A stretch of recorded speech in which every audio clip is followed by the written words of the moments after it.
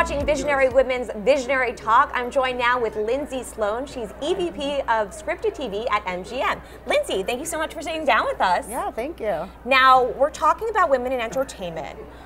What do you think is something that you can point to as the biggest growth that you've seen in your career of women in your position?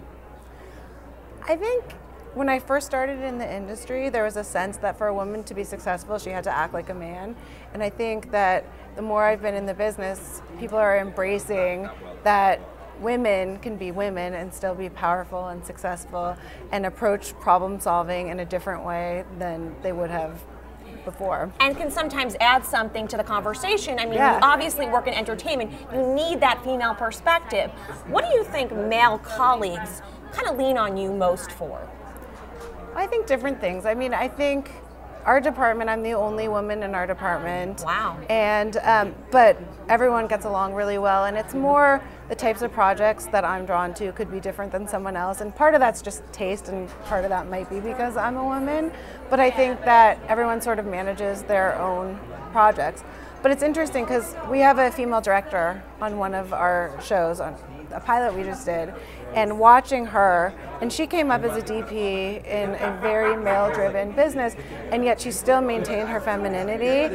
And we were shooting this one scene where it was the most intense scene in the pilot, and the youngest actress in our cast had to be naked in the scene, and our director made the set so safe for her and nurtured her in a way that I don't know that a male director would have been able to make this young woman feel so safe and protected when she did her scene. And it came out phenomenal, and she acted, you know, to the best that she could because she felt safe in the environment that she was in.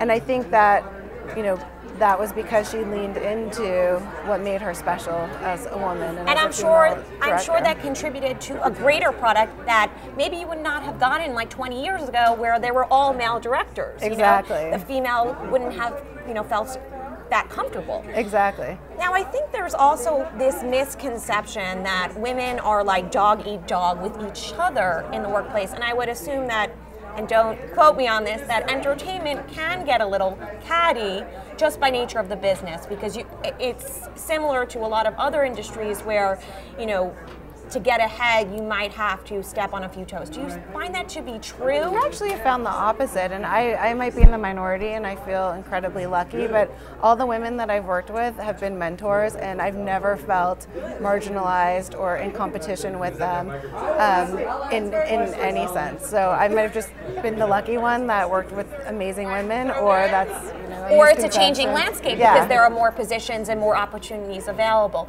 If you could give one piece of advice to someone who wants to be you know, in a couple of years, girl, obviously, what would you say to her? I think a couple things. Work your hardest, be yourself, and I think your taste is your taste, and you have to own that, and you have to be comfortable enough to have an opinion, because that's what people look for, and you have to be able to back that opinion, but you should never be afraid to have an opinion and fight for things that you believe in. And be yourself. Thank you so much, Lindsay. Thank you. Thank you.